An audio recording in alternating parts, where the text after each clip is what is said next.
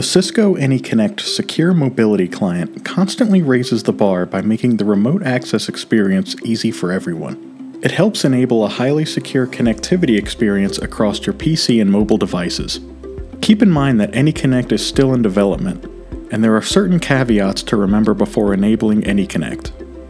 Having reviewed the caveats, you have the ability to enable Anyconnect on your Meraki Dashboard.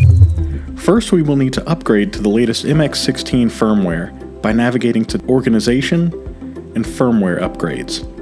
Note that you will need to enable beta firmware under the Network-Wide Monitor General page before you will be able to schedule the MX16.X firmware upgrade.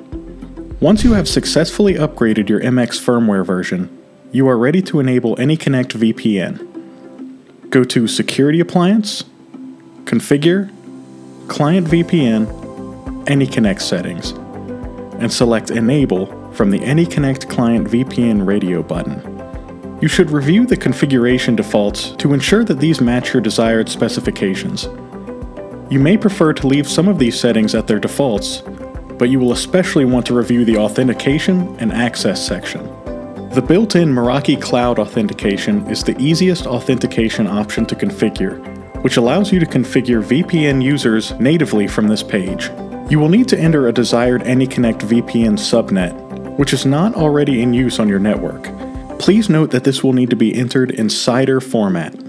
We recommend using the Umbrella DNS name servers option, but you may also change this to the Specify Name Servers option if you prefer to use other name servers, such as a local DNS server.